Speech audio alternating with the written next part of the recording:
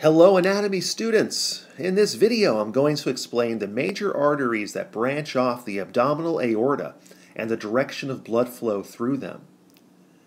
The abdominal aorta begins just after the thoracic aorta passes through the diaphragm through an opening called the aortic hiatus. The aorta lies just anterior to the vertebral column as it descends down the abdomen. The right and left inferior phrenic arteries are the first paired branches off the abdominal aorta. They supply the diaphragm. The word phrenic refers to the diaphragm, as well as the suprarenal or adrenal glands. The celiac trunk is the first unpaired branch of the abdominal aorta, branching just below the diaphragm as the aorta passes through the hiatus. The word celiac refers to the abdomen, and this artery divides into three abdominal branches: the left gastric, splenic, and common hepatic arteries. The left gastric artery is the smallest of the three branches and branches superiorly toward the left to run along the lesser curvature of the stomach, where it then anastomoses with the right gastric artery. It supplies the esophagus, the lesser curvature of the stomach, and the lesser omentum, which is a fold of peritoneum that connects the stomach with other abdominal organs. The splenic artery is the largest branch of the celiac trunk and branches off the left side just below the left gastric artery and then passes horizontally to the left along the pancreas. As its name suggests, it supplies the spleen, but it also branches off several other arteries that go on to supply the pancreas, the greater curvature and fundus of the stomach. The fundus is the upper part of the stomach, and the greater omentum. The common hepatic artery branches off the right side of the celiac trunk. The hepatic artery proper branches off the common hepatic and runs up to supply the liver. The word hepatic refers to the liver.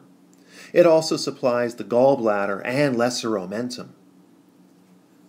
The right gastric artery is another branch of the common hepatic. It curves back to the left side of the abdomen to supply the lesser curvature of the stomach and lesser omentum, and then anastomoses with the left gastric artery.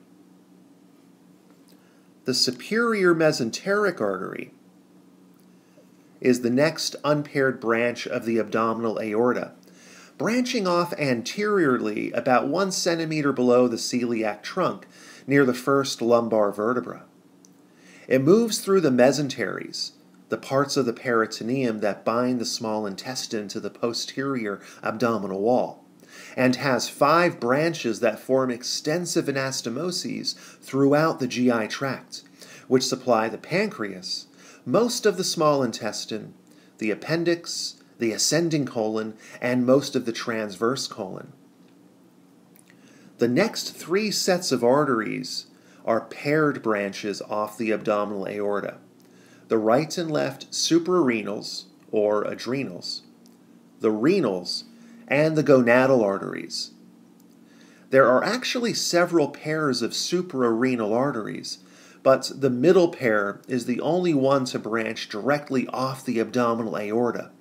The others branch off the inferior phrenic and renal arteries. The term suprarenal refers to its location superior to the kidney. Renal refers to anything related to the kidneys. The right and left suprarenal arteries branch off near the level of L1 and supply the adrenal glands. The paired right and left renal arteries branch off the sides of the abdominal aorta near L2, about 1 centimeter below the superior mesenteric artery. They go on to supply all the tissues of the kidneys. The paired right and left gonadal arteries branch off the front of the abdominal aorta near L2, just below the renal arteries. The word gonadal refers to the reproductive organs which these arteries supply. In women, the gonadals are called the ovarian arteries and supply the ovaries, fallopian tubes, and ureters. In men, the gonadals are called the testicular arteries and are longer than the ovarian arteries, descending into the scrotum to supply the testes, epididymis, ductus deferens, and ureters.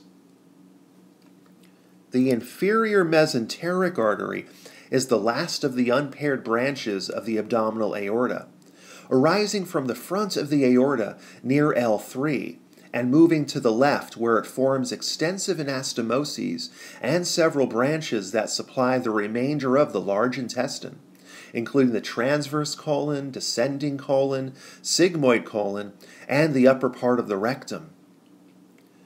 The abdominal aorta ends near the upper part of the pelvic cavity as it divides into the right and left common iliac arteries near L4.